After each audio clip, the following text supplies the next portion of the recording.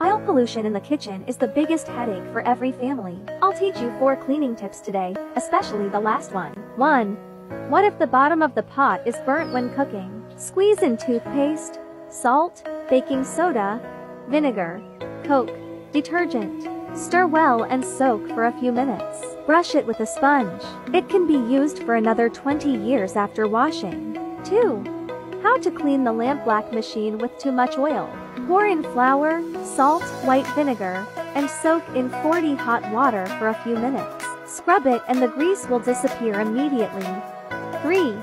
What if the kitchen wall is covered with oil? Prepare baking soda, white vinegar, and a few drops of detergent.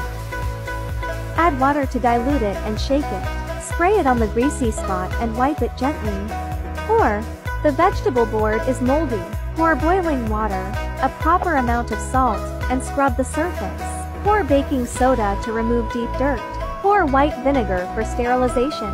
Scrub it again. Finally, pour boiling water, and the vegetable board will be as clean as new. Follow me to learn more life hacks.